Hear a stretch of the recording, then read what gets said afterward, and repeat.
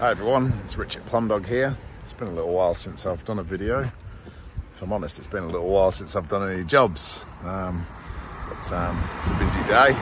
It's an opportunity for me to get out on the road and help the boys out. And I'm in a suburb called City Beach and I've just been sent to a water leak. In fact, this is the second job I'm on today. The first job I went to a water leak and unfortunately there was no water leak. After doing a 5-minute test at the meter, there's nothing to be found, so that was a bit disappointing. Obviously good news for the client, but yeah, I like to get stuck into something. And anyway, I'm on a job here in City Beach with a water leak, and take a look at this. There's definitely a leak on this one. Don't forget to hit like and subscribe so you're notified each time we upload a video.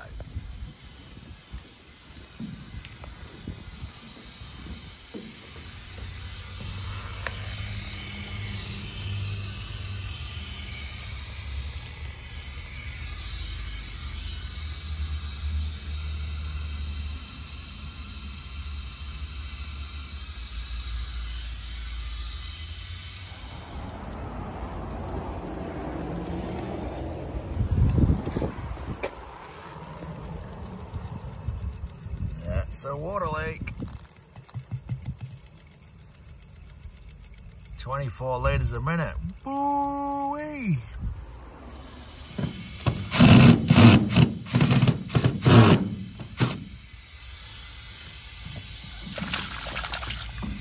There she is. Somewhere in here. Alright, so found the leak, as you can see on that, and it's near the house. Just got Rhyse here now helping. Hey Rhyse. Hello, everyone. So what we're going to do is, rather than waste time under the decking, they've had multiple problems here and it's going to be an absolute pig to try and repair a pipe under there.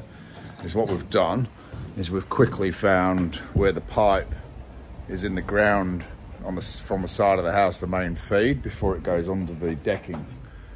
So theoretically, if we cap it here, which we have, and when we turn it on in a minute, if it doesn't leak, then basically we should be able to re-divert the pipe up the side of the house and feed it back over here, which basically totally eliminates the pipe that's under the decking that's been problematic. So that's the plan. So we're going to turn it on in a minute, and if there's no more leak, and then hopefully everything in the house still works, then we can give a quote, re-divert the pipe up the house, around, job done, no more water issues under the deck.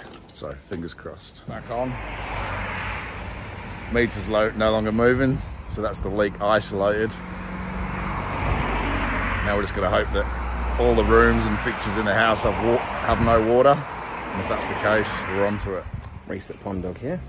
Just returned back to a job in Floret that we were called out to for a burst pipe last week, where we installed a temporary bypass line, and today we've come back and go install a new run connecting in from the supply on this side of the decking and bring it up, connect into this feed that we have here for the hose tap, and then run a 20 mil line all the way across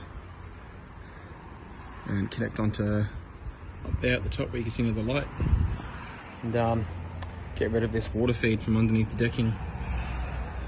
But they keep getting issues, so I'll keep you posted on what we do. Yeah, just a quick recap on what we've done. So we've located a leak under the decking over there.